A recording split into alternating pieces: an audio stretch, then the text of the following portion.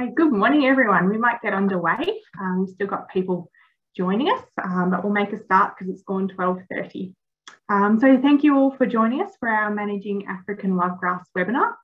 I'm Sarah Baker, the Pasture Development Officer for New South Wales DPI based in Tamworth, and I'm going to be your host for today. Just firstly, to get started, I'd like to do a quick acknowledgement to country. I would like to acknowledge the traditional custodians of the lands on which we live, work, and pay my respect to elders past, present, and emerging. Okay, so we might get underway with our presentations. Our first presenter this afternoon is Dr. Hanwen Wu. Hanwen is a principal research scientist with the DPI Weeds Unit based in Wagga. He has over 20 years of experience in weed research and management. And today he's going to be talking to us about his experience with African lovegrass. So Hanwen, I'm going to hand over to you to start your presentation. Thank you. Thank you, Sarah. Oh, good. Yeah, good afternoon, everyone, and thank you so much for coming to the webinar. And first, I actually was quite surprised, but certainly pleased to know so many people signed up for this webinar, and not only from New South Wales, but also from other states, which really demonstrate the urgencies of a coordinated approach for managing invasive grasses like African lovegrass. So in my talk today, I basically have two main areas. First up, I'd like to give you a brief overview of history and also a little bit biology, explaining why African lovegrass is so invasive, and followed by my recent research on African lovegrass, mostly in Kuma area. The history is native to certainly to Africa, and has been extensively introduced to Australia before 1900. And after that, there have been more than hundreds of introductions from different parts of the world. And after that, the first herbarium record actually was collected in New South Wales in 1900. And now the African lovegrass, as you can see from the map, actually covering all Australian states.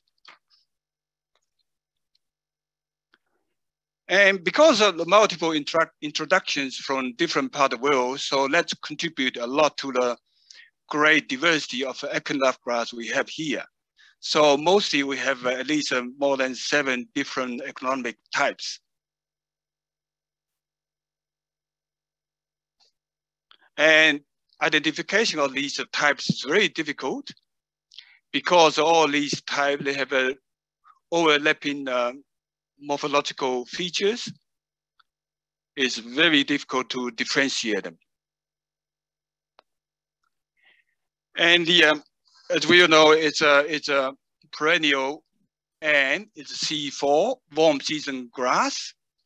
So that means highly likely it's highly adaptable to a broad range of different climatic conditions, and also highly suited to, especially suited to low fertile, light and sandy soils rather than heavy clay soils.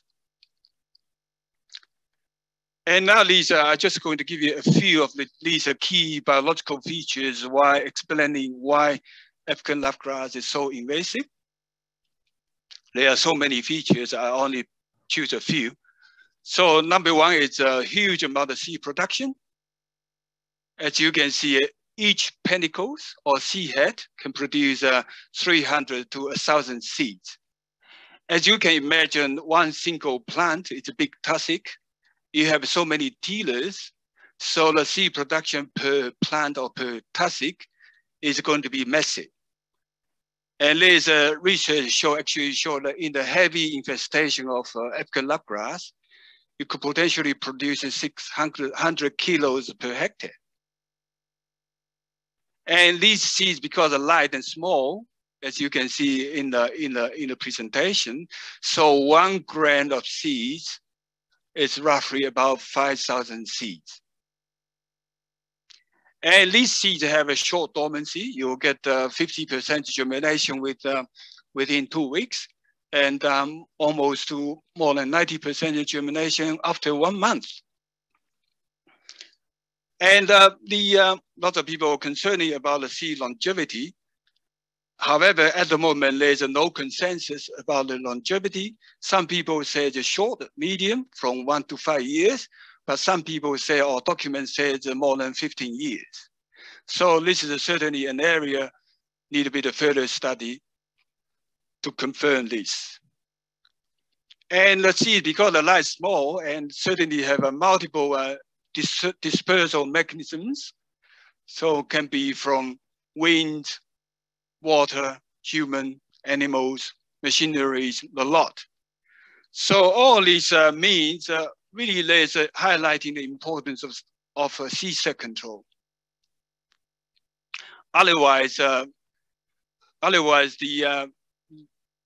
there's a risk of establishing a huge areas of African lovegrass in the new invaded areas.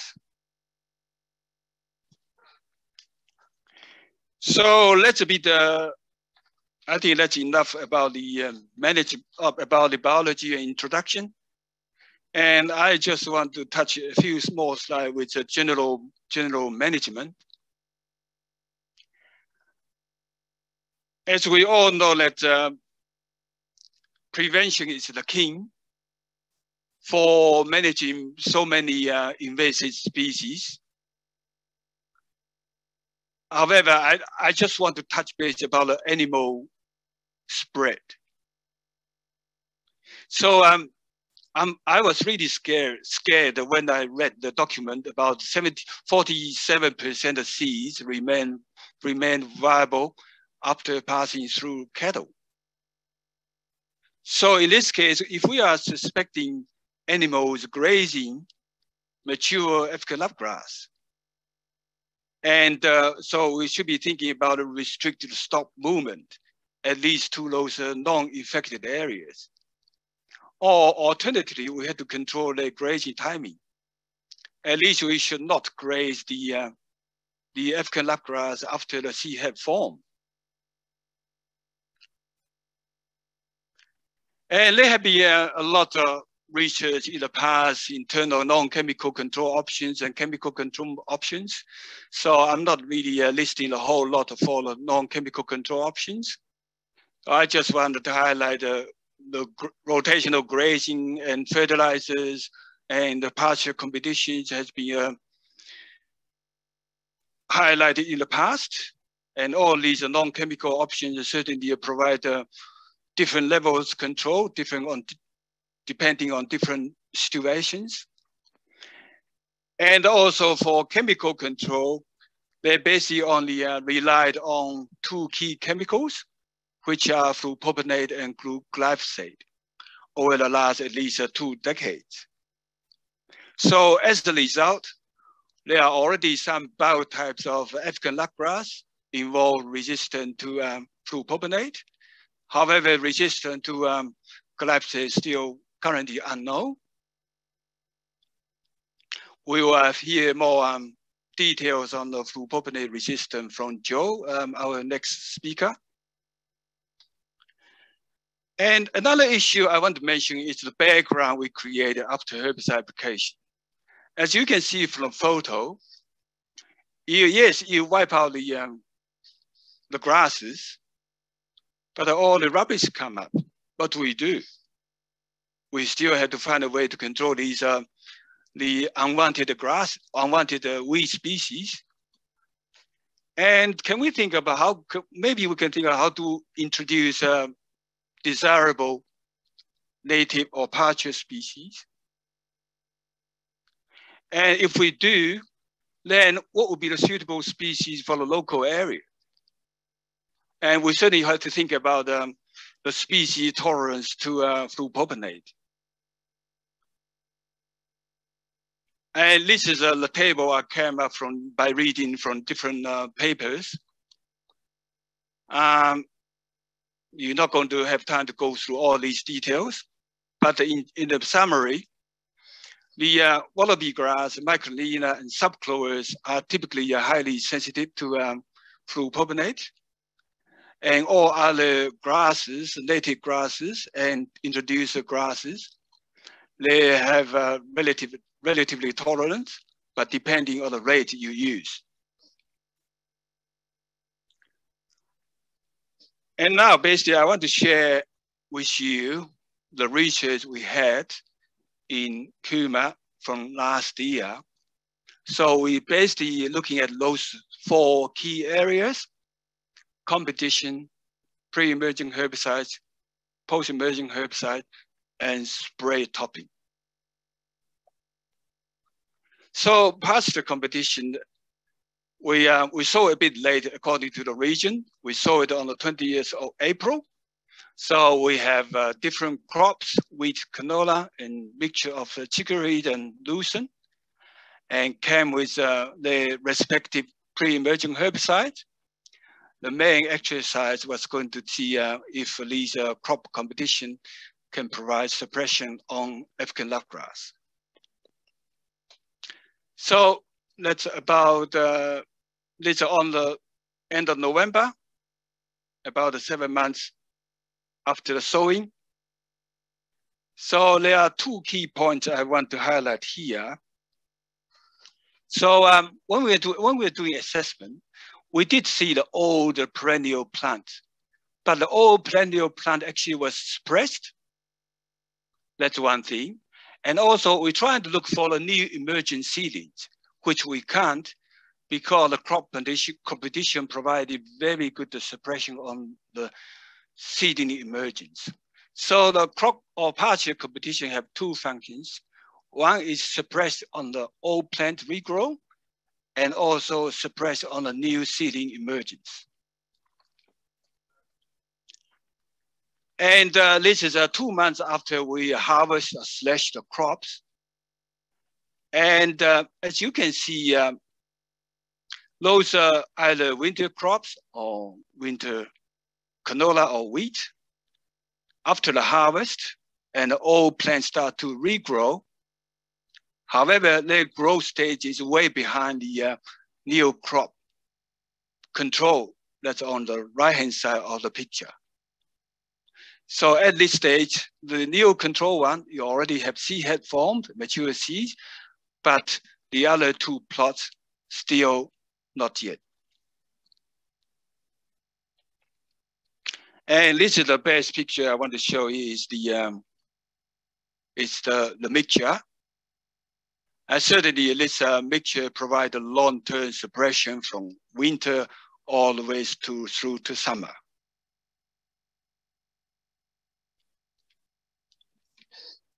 Now I move on to residual herbicides. So we have 2 sites in Kuma evaluating about 20 different treatments. And actually, as you can see from the picture, because it's so thick of the old plant, so we have to mow it. And in order to have a bit more improve the coverage, and the herbicide was applied in early spring.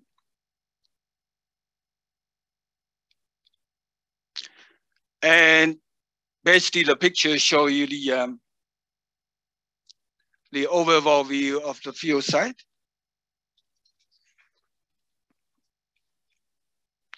So I want to highlight a few key points here. So when we look at mature plants, old plants, so a lot of treatment at this time, they didn't have any significant impact. Now we move on to the seedling suppression. So actually a lot of these residual herbicides are doing a great job in suppressing the seedlings. So in here, we are separating the old plant and seedlings. Yeah, I'm sorry, I can't really, I'm not allowed to give you all the chemical details because just the registration status. So when we go to, and a lot of these residual herbicides are actually commonly used herbicide in winter cropping, and they are relatively short-term residuals as compared to flupropanate. So they hopefully they provide a greater options for, at least for croppers, for a bit more choice in terms of residual herbicide. And this is the over visual rating of the control. As you imagine, flupropanate doing a good job.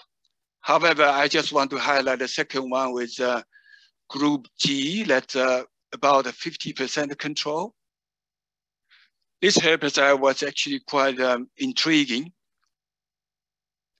So this was the initial suppression. And as mentioned, that one, they provide a good suppression on the seed emergence. We couldn't find anything in between the gaps. And this is the seedings in the untreated control plot. So we all have mature plants and seedlings. So this is a particular treatment which achieve a 50% control. It's a type of IMI herbicide. So when we listed the initial assessment, we took on the 23rd of November, about 80 days after the herbicide application, and regrowth when we went there 140 days. So when we first assessed, they look like the plant looks so much greener and softer as compared to the untreated control. And we did a feed value testing, and certainly these are greener, softer looking, provide better values as compared to the untreated control mature plant. So basically I want to highlight these two types of plants. So after this seminar, this is basically applied to all the perennial weeds. So we have two targets. One is the old plant, and one is a newly emerging seedling. If we are only targeted one, that means we are not going to achieve much. And now going to the post-emergent herbicide. Again, we have two sites, different treatment put it in. Again, we have to slash to improve the coverage. And here we're using a double knockdown approach. We have first knock 23rd November, followed by 10 days later with a second knock. And this is a result I'm going to show you. So basically, the treatments without the second knock, this is single applications, there are only 6 treatments showing good result. Normally, you imagine glyphosate and flupropanate. However, in this treatment, we did identify 2 new mixtures, the FOF mixed with glyphosate and FOF with, or DIMS with glyphosate. And if we continue to look at these 2 treatments, and this is the double knock with different herbicides, and it's initial application of all these, followed by either these 3 different herbicides 10 days later as a second knock. So all these second knocks provide very good, improve the control of the first application. And these numbers are very similar to the prominent flupropanate-based treatment.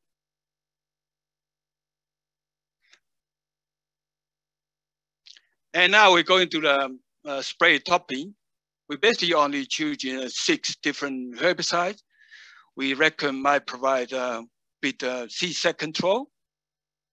So we are putting onto the African Lovegrass the seed head just emerging emerging. Just you can see the dark seed head coming out. So the result actually showing the glyphosate at lower rate been doing a very good job, achieving at least 95% of control on the seed set, and followed by the glufosinate and the other two paraquat-based treatments. And this is the glyphosate impact on the seed set. As you can see from the right-hand side, hardly to see any mature seed form as compared to the untreated control on the left. Those are the current research we have in Kurma, but there are many other research already in that area as well, and also nationwide. I just want to briefly go through that. There's a Cindy Uni student study, a PhD study on African lovegrass, and also there are a couple of projects on remote detection and mapping using aerial drones and also using satellite imageries, and also robotic and camera weed detection. And they are also, New South Wales initiated a biological control program through the nomination process. And progress has been made, a lot of research been made, initially made in South Africa. And so far as I'm aware, there'll be 3 potential biological agent target being identified, and nomination going to submit to the federal government by end of this year. And at the moment, I'm actually working on the proposal submit to KISS, Center for Invasive Species Solutions. As we can say, we probably need a national coordinated approach to work on these invasive grasses like serrated tussock, Chilean needlegrass, and African lovegrass. So we need a lot of growers' participation. So if you are interested in to be part of the programs, please talk to us. And the last one, not the least, Jo Powell is going to show you her result of herbicide resistance pretty soon. And finally, certainly I'd like to thank a lot of helpers for the project and the funding support from the KISS and DPI. And my contact there, feel free to email me any questions and concerns and inquiries, and we certainly would like to have you on board. Happy to take any questions.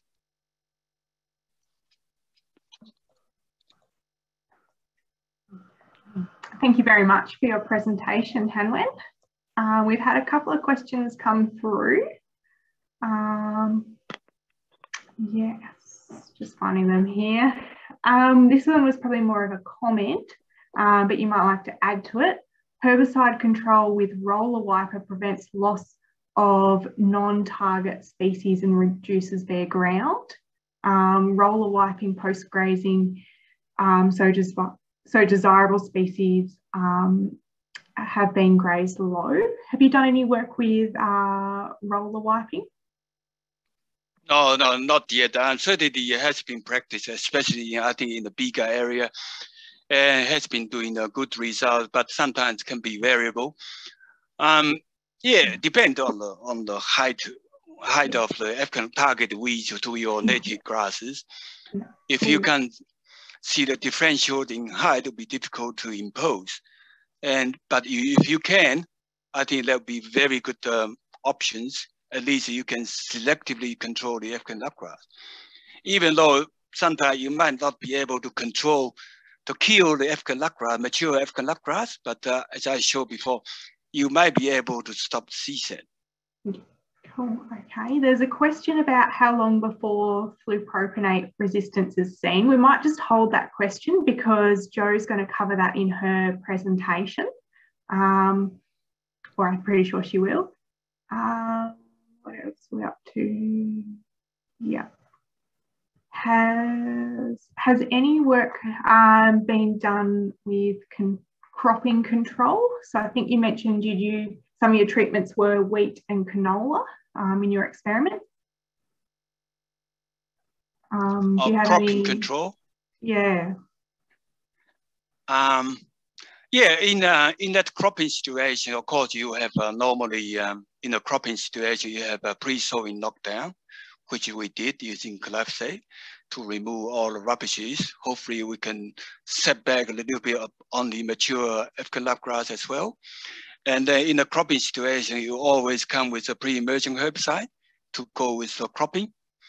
And as I demonstrate in the residual herbicide treatments, a lot of these pre-emergent herbicides used in the crops, winter crops, actually they did a very good job on suppressing the new emergence, even though they had a little impact on the mature perennial old plants. Cool, thank you. All right, lots of questions coming in. We might do one last question and then we'll have hopefully some time at the end of the webinar for further questions. So this question, in a mixed grasslands, how best do we distinguish African lovegrass from other grass seedlings? That is a very good one and very challenging one. But yeah, that's why I'm thinking about the, yeah, it's very difficult, I can tell. And even because I just started working on this African lovegrass last year. And when I first saw seedlings, it puzzled me a lot. So I had to go through great details of leaves, auricles, and awns, all that, to separate African lovegrass from the natives. So I think we probably need, that's why I probably need a lot of awareness or ID campaign, at least through those areas which haven't been inundated with African lovegrass. For those saturated areas, the ID possibly not going to be a big issue.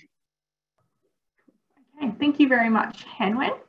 We might move on to our second presenter. So Hanwen, I'll get you to stop screen sharing and we'll get Jo to start sharing her screen while I do a bit of an introduction. So our second presenter is Jo Powell. She's a senior agricultural advisor with Local Land Services, Southeast Local Land Services, I should say, and she's based on the Monaro. Since joining New South Wales Agriculture back in 2004, she's undertaken both research and advisory work with land managers across southern and central New South Wales. She has a postgraduate qualification in sustainable agriculture and has recently completed a Masters of Natural Resource Management. Her agricultural interests are in pasture legume production, constraints, herbicide resistance, which we'll be talking about today, and resilience in pasture systems and new invasive plant species. So Jo, I'll hand over to you. Thank you. Thanks, Sarah. Is that coming through okay? Yes, it is. Thank you. It's working well. Okay, good afternoon, everyone, and thanks to Sarah and Hanwen for inviting us to be part of this presentation today. I've been asked to just give everyone a bit of an update on some of the herbicide resistance work we've been doing, looking at our perennial grass weeds down here on the Monaro. It's been going for quite a few years now, but aware that some of our participants today are not from this local region or even within the state. So I guess just to give you the first glimpse about where we are, we're in the southern part of New South Wales, sitting just below the ACT. So we are bordered by Namadgi National Park up in the northern end, Kosciuszko up in the mountains, the Victorian border down south, and the extension of the Warbilliga National Park up on the eastern escarpment. So it's a fairly large open area. It is classified as southern tablelands, but we do have a slightly different environment to the northern section of our southern tablelands. We're quite drought prone at times, but you would certainly not know it this year at all. So look, it's a perennial problem for us. We have perennial grass weeds, primarily serrated tussock and African lovegrass, that we are trying to deal with. And for us, we've been dealing with them for 40, 50 years. So this is nothing new for us.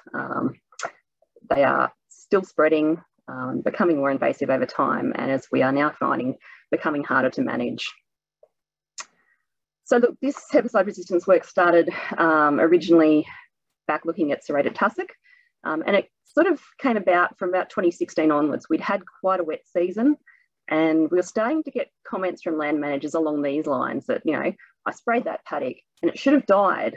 Or, you know, I sprayed it, it started dying, and then we started seeing things come back. And that then triggered a whole lot of investigation looking at the climatic conditions when they were sprayed, what chemicals were used, at what rates, under what conditions. And we came to the conclusion that it, you know, it was definitely looking like we may have some resistance issues, but we wanted to know for sure, and that testing was hence warranted. So working with the local Snowy Monaro Regional Council biosecurity staff, we basically developed a list of potential sites for sampling, which were ones that had long histories of flupropanate use. And we've got properties down in this district that have been using flupropanate since the late 70s, early 80s. So a long period of time for potential use. And also we just got reports from landholders or from other staff on the ground who said that they had recognised a spray failure and wanted to investigate it further. So with the serrated tussock work, let's see if I can get this screen to roll. Oh, well, in summary, the crux of it was we found herbicide-resistant serrated tussock. But the process that we went through, and this applies to serrated tussock and African lovegrass, so I just wanted to take people through the process of how the testing is actually done. And basically, we collect mature seed from the plants in the field. So we're looking for not freshly pushed out seed heads, but ones that have been there for a while where the seed in the panicle has actually matured. So we collect that seed about an A4 envelope full, and in our instance, we sent them across to the Plant Science Consulting Lab in Adelaide. The Plant Science Consulting crew then germinate the seed that we provide to them, and you can see that in that top picture there. That's a whole heap of African lovegrass seedlings that came from the seed we sent through. They grow those seedlings out and then eventually transplant them into pots that you can see down below to allow those plants to start growing out. The important thing to note there that this testing is done under non-limiting conditions. So the plants get plenty of light, water, the temperature is a good growth temperature for them. So the only thing that should be stressing these plants out is the herbicide when we apply it. So basically, we chose 3 rates of flupropanate application to test on the serrated tussock, and we used the same rates with African lovegrass, and that was 1.25 litres, 2 litres and 3 litres per hectare without wetter, just to see if there was a rate response with the seedlings and the plants. At the end of the day, what we found out was basically how many plants survived and how the plants responded to the herbicide treatment that they received. All right, so over 2 years of serrated tussock testing, we had almost 60 samples processed, majority from the Monaro, but others stretched up into the other parts of the southern tablelands. And you know, the good news was that we still found sites with very susceptible to flupropanate. 15 sites were identified as having a certain degree of resistance developing, and 28 showed we thought was fairly strong resistance to the herbicide, which was quite concerning. Again, given the long history of the use in this district, we wanted to look further afield as to what was going on. And these sort of results had also been found in Victoria and Armidale, and since in the central tablelands as well. And I guess that led us to the next question, which was, what about African lovegrass? And we needed to move further on that one. So this is essentially sometimes what we're faced with here on the Monaro. Large, thick swarms of African lovegrass through a landscape that can be quite drought prone at times, rather challenging, has a lot of native species in it at times, and the lovegrass hides quite well within it. And that is part of the challenge. I think one of the questions before was, how do you distinguish the difference? A lot of time spent walking through paddocks getting familiar with the plant. You can see there that the plant there is higher than my dog, and is growing quite happily in amongst, you know, native perennial grasses that we also are trying to preserve whilst getting rid of African lovegrass. So it's a massive challenge. So in the first year, we did a pilot test just to make sure we could actually get viable seed and the process worked well. So we only collected a small number of seed samples from sites in a couple of areas of the Monaro. Again, sent those through to Plant Science Consulting, and the results you can see there, we had 5 samples come back as resistant, 3 with developing and 4 as susceptible. And you can see the picture on the left there. It's an example of the different rates. The plant on the left-hand side is the control, so there's no treatment. The next one across is 1.25 litres. Next one across is 2 litres. And the next one across is 3 litres per hectare of flupropanate. So that's a good response there, showing that you've got an untreated plant and any rates really stressed out and eventually killed those plants. The picture on the right shows you an example of a resistant population. And you've got a plant that's untreated, again on the left, and then 1.25, 2 litres and 3 litres. And you can see that the 3 litres per hectare, the plant's even gone ahead into reproduction again. So it's not showing any slowing down of its growth when you throw 3 litres per hectare at it. And that was quite a concerning response. So given those outcomes, we wanted to scale up that project and actually get better coverage across our district. So we did over 35 samples across the Monaro district in 2021, and that was through a collaborative project which was funded by Local Land Services, working with Monaro Farming Systems, our farmer group down here, and with funding from the Boco Rock Community Fund. And these are the results that we managed to get from the seed that we could collect that was viable. Obviously at the 1.25 litre rate, you're really not throwing a huge challenge at some of these plants. And we came up with a very high level of resistance at the 1.25 litre rate.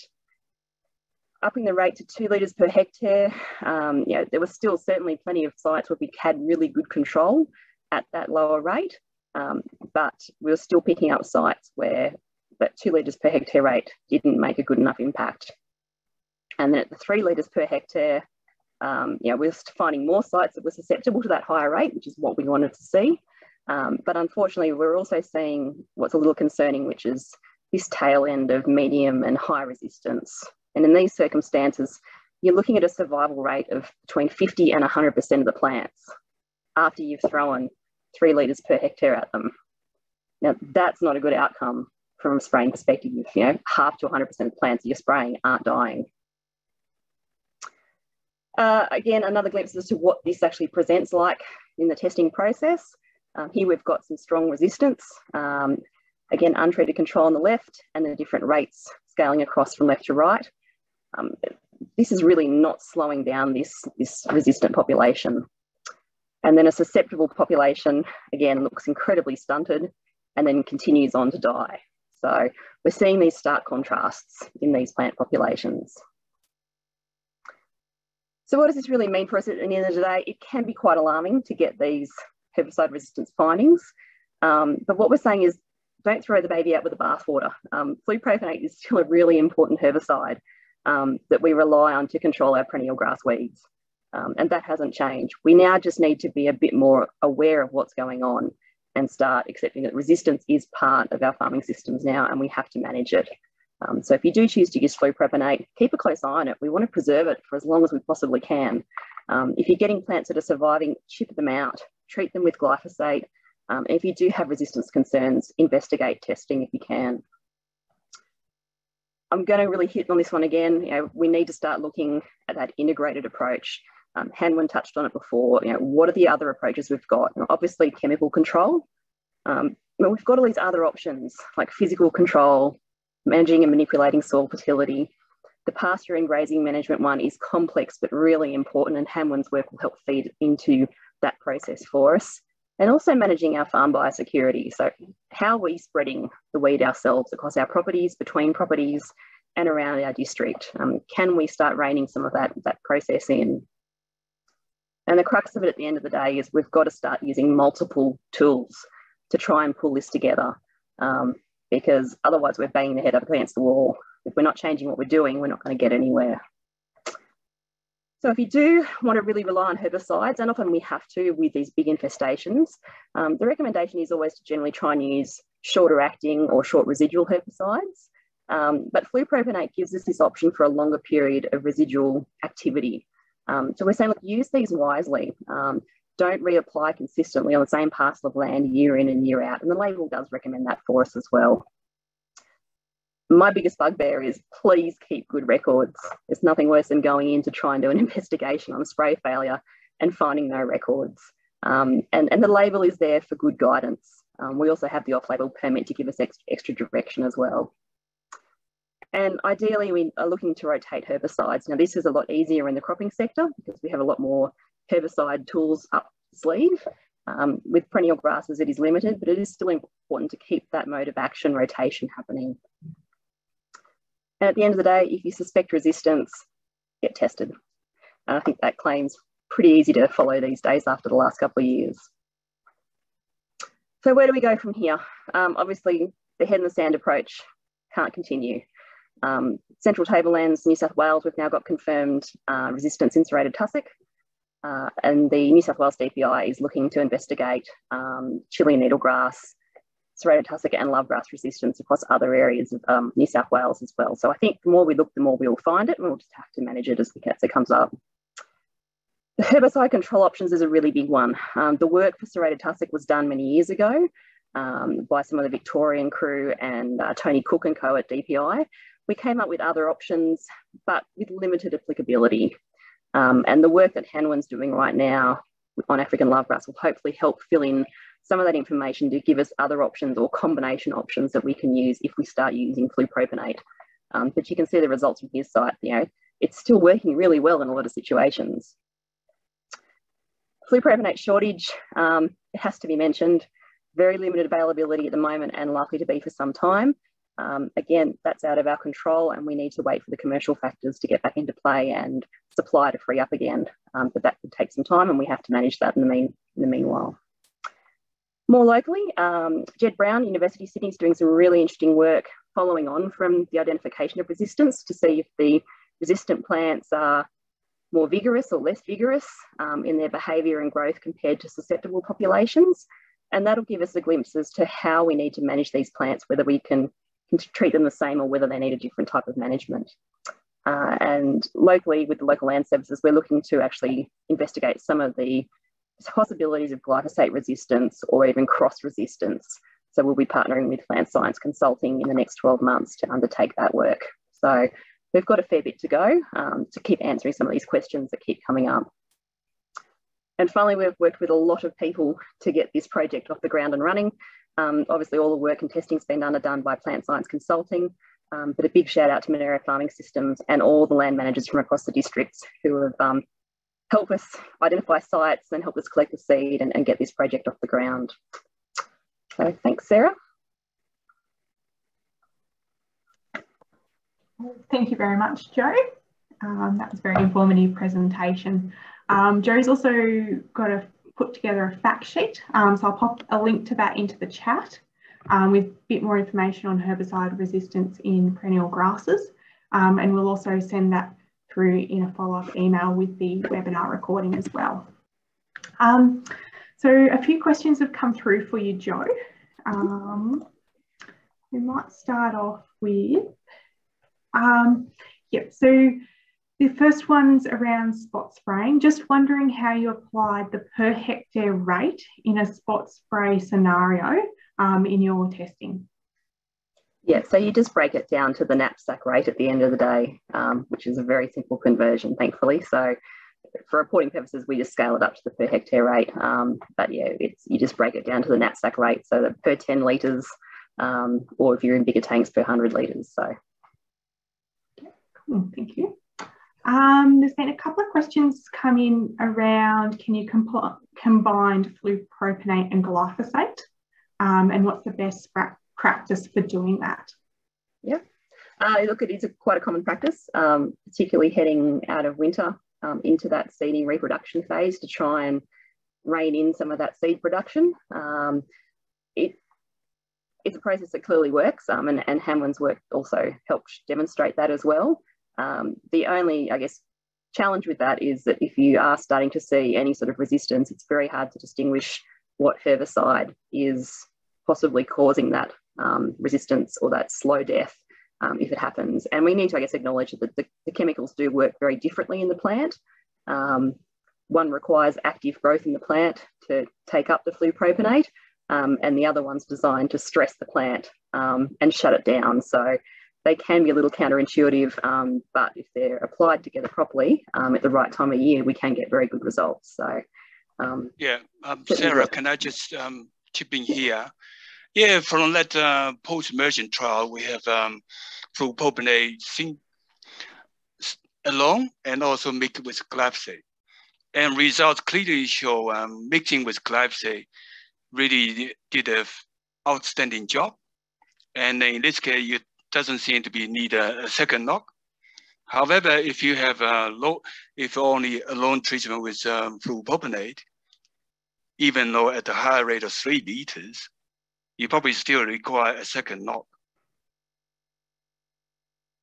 And even herbicide alone, or even glyphosate alone, is not even give you the 90% control. Depend on different growth stages. Cool, thank you. A question's come through. Is there somewhere you can send samples, and I'm going to assume that it's African lovegrass samples or serrated tustic, off for testing for resistance? Absolutely. There's 2 main providers. We've got John Broster over at CSU at Wagga, and Plant Science Consulting with Peter Basalis over in South Australia. So this is what these guys do for a living, and they do a very good job. So it's quite a simple process, and just contact them for the information about testing. So we might put a link to contact those people in the email we'll send out with the webinar recording. And also just keep in mind, we were developing a proposal so that herbicide resistance survey, even random or target, is one of the key components. So if any growers or local control authorities suspecting of any resistance, well, feel free to email us anyway. Okay. Oh, look, the questions keep coming in. Thank you for those that are sending in their questions. I'll just go next question. We might go back to Hanwen. In your trial, are you looking at the seed bank changes, I'm assuming African lovegrass seed bank, in your various treatments?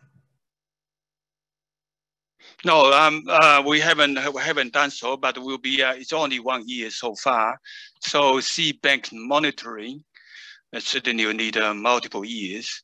So we will be checking the emergence coming out from next year. So, but even though it's only 1 year startup, it's going to be difficult to get a conclusive results. So actually, I have in mind, this is a seed bank data certainly need to be properly studied. So we are thinking about could be done through proper burial studies over at least 5 years period.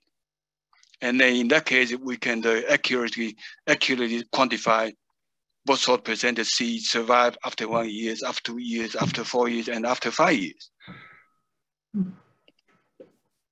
Cool. We have a question here. It comes from Queensland. Are there Australian native love grasses that are similar to African lovegrass? I think the answer to that's going to be yes. There are a number of similar native species. Yeah. There's a second part to the question. Is African lovegrass the only invasive lovegrass species? In southern Queensland, there seems to be some debate as to which species is rapidly appearing along our roadsides. Yeah, I think there are quite a few similar looking species, of course. That's a question is yes. And I think there was one in southern Queensland. I think it's quite almost many areas. But I think it's called sting lovegrass. Yeah, I think it's happening in southern New South as well. So yeah, but African lovegrass certainly have a greater coverage as compared to other species. So depend on local areas of concern, of course. They might have a different control target. Some of the other love grasses do have some reasonable grazing value too. We see a few down here, particularly over a wet summer, and you know they can provide some reasonable feed when they do grow. So, not all love grasses are bad, and I guess with getting the right identification is tricky at times. And then within African lovegrass, as Hanwen showed, we've got all these different biotypes. So you could have African lovegrass, but it could look very different than 5-10 kilometres down the road, which is also lovegrass. Thank you for that. got a question here about burning. What effect does burning have on existing plants and seeds in the soil? Burning can be fraught with danger, as many of us found out during the recent bushfires. You know, it's an activity you've got to undertake very carefully, and I'd always emphasise that up front. Lovegrass can get away very quickly when it's ignited. What we found with the Department of Primary Industries quite a few years ago, we did some burning trials to see what happened with the African lovegrass plants post-burning, and what we found was that, particularly in the drier years, burning the plants, yes, certainly reduced all that dead herbage mass that we see, but the plants rapidly recovered afterwards, and yes, they looked quite green, but what we did find was that those plants shifted from vegetative mode to reproductive mode a lot more quickly. Maybe it was the lack of mulch around the plants, maybe it was the extra stress from burning, but these plants shifted from vaguely useful vegetative phase through to fairly unuseful reproductive phase quite quickly compared to the unburnt plants. So we didn't see a huge value from a farming perspective in that process being pursued long term. Yeah, actually, I read a recent paper, and African lovegrass was put under 100 degrees for 9 minutes, and still some seeds germinate. So actually, it's quite tolerant to the fire. And also, as Joe said, after fire burning, it regrows nicely, of course. And we still have to come back with other options like herbicide or post-emergent herbicide, yeah, or even continue the grazing, multiple grazing over time. It's a very tool. It can be a useful tool, but it needs to be managed very, very carefully if it is to be adopted. Especially the fire risk. Absolutely. A question here, sort of building on from that grazing point. Do you have any information on the digestibility of African lovegrass or lovegrasses in general? And where could you find that information? Actually, I was going to present, I because of time constraint, I didn't present. I think from memory, Loop did a nice fact sheet of African lovegrass, I think a few years back. And in that document, as you imagine, African lovegrass starting from spring to the summer and senescence. So from early growth, I think they were talking about 50 to 90% or 50 to 60% digestibility. And then decrease to about 38% when mature. And then crude protein starting from 18% down to about 4%. So, and the photo I show in the green, softer looking grasses, the treatment of the African lovegrass. And we did a feed value test of that. I think it was a similar value. I think it was about 57 of digestibility. And it's about 9% of protein. And it's a typical tropical grass that it's structured differently than our temperate grasses. Yeah, certainly if you want to graze it, to have some to utilize the feed values, the young growing state would be the best to go. And stock probably won't touch mature even, but, and you're going to lose weight. Yeah, and that's our biggest problem. We've got short windows of time when the plant's actually vegetative, and large periods of time here on the Monaro when the plant's not particularly in a valuable form for us for grazing. Okay. Questions are still coming through, but for time's sake, we might finish up with this one last question so that everyone can get on with their day. Which non-native perennial grazing grasses offer the best competition to African lovegrass? I think, yeah, that's a good point. So the mixtures of lucerne and chicory really encourage us to do a bit more screening work. So in the coming trials, we come up with many more different perennial grass species like phalaris, and the new ones we have mountain rice and even kernza. because these are from previous trials are showing promising summer growth patterns. So hopefully mixing with clovers could provide long-term suppression from winter all the way through to summer. We had to wait and see. Yeah, I mean, look, our typical temperate grasses that we sow down here are, our cocksfoots and our phalaris, moving through into sort of our fescues, and it all depends on what soil type you're on as well. Unfortunately, lovegrass loves that country that is a little bit harder to get these plants established on. But you're looking for a plant that's going to be quite aggressive in its growth and compete actively with African lovegrass. So it is challenging, and maybe you need to look at some of those other tropical or C4 grasses to help fill in that space as well. Thank you, and thank you to our presenters and to the audience for asking some great questions as well. We might wrap up here.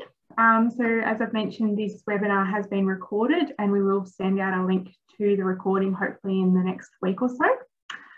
So yeah, thank you all for joining. Thank you. Thank you.